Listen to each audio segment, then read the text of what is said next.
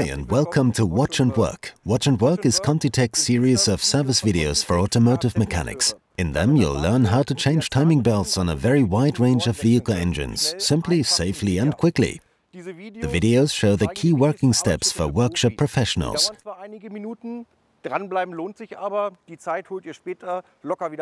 My name is Stefan Meyer and I'll show you a different vehicle engine in each video. Okay, let's get going.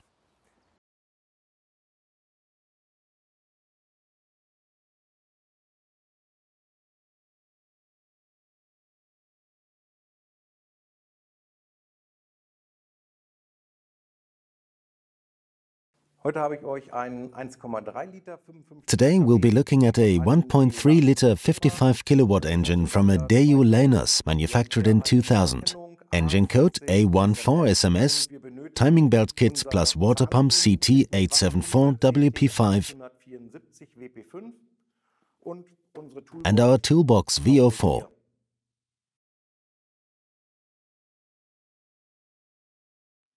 Before setting timings, remove the crankshaft sprocket and timing belt guard. There are two marks for setting the timings. At approximately 6 o'clock on the crankshaft sprocket and 12 o'clock on the camshaft sprocket. Unscrew the bolt from the crankshaft belt pulley so we can turn the engine in the direction of engine rotation. You have a mark on the sprocket and a notch at approximately 6 o'clock in the plastic cover. On the camshaft sprocket you can see a notch. This has to align in the 12 o'clock position with the notch in the plastic cover. Turn the engine over slowly in the direction of engine rotation until the mark is aligned.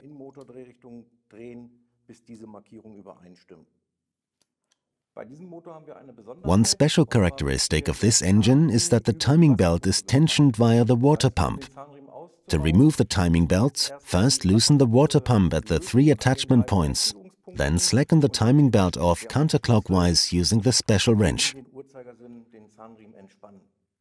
The timing belt is now loose and can be removed. Then change the remaining components.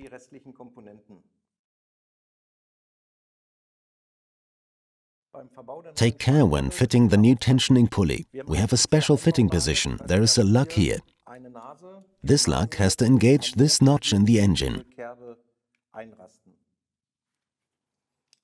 Okay, the components have now been changed. Next, place the timing belt around the drive. Starting with the crankshaft sprocket, continue counterclockwise until you finish with the belt around the tensioning pulley.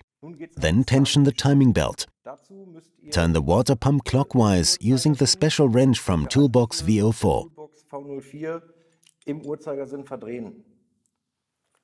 Turn the water pump until the pointer on the tensioning pulley extends beyond the edge of the mark.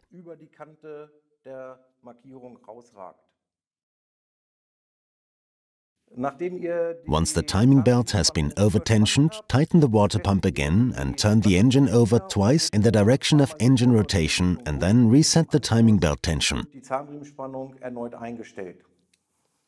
The engine has been turned over twice. Now reset the timing belt tension.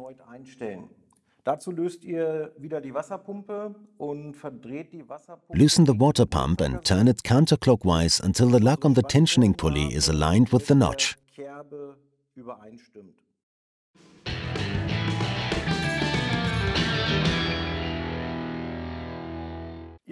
Why was it important to over-tension the belt initially? We are dealing with brand new rubber. The rubber teeth are new and first have to be made to conform to the belt pulley. By over-tensioning the belt, we pull the rubber teeth into the belt pulleys. This ensures that the rubber conforms to the belt pulleys to avoid later settling. The timing belt tension is correctly set. Tighten the water pump, turn the engine over again twice in the direction of engine rotation and check the timings and tension. Then reassemble the engine in reverse order.